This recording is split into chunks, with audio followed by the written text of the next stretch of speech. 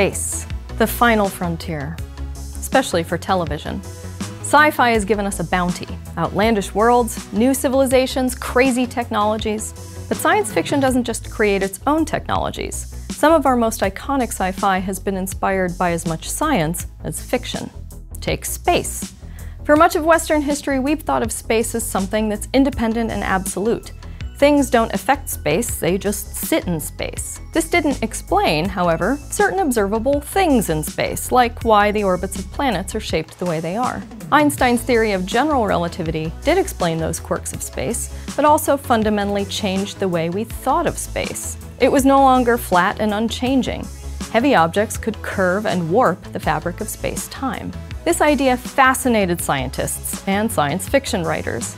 The idea that science proved space was malleable meant that all sorts of rules about physics might be bendable. Isaac Asimov used the 19th century mathematical idea called hyperspace, or multi-dimensional space, to describe a mode of travel between remote stars. But we're probably more familiar with hyperspace from this.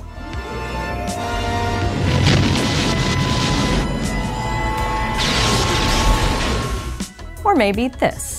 So the guy staggers to his feet and goes back to the girl, right?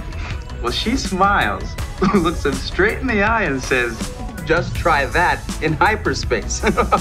But while Star Trek mentioned hyperspace, its biggest contribution has been the warp drive, an engine which supposedly warps the space-time fabric in order to travel faster than light. Gene Roddenberry created the warp drive in the 1960s for the original Star Trek series, and it's been popular. It shows up in Doctor Who. What's the matter with your warp drive? Starship Troopers. Steady as she goes, number 2. Prepare for warp. And even Airplane 2. Murdoch, the damn lever just came off of my hand, and we're still at warp. Try another lever.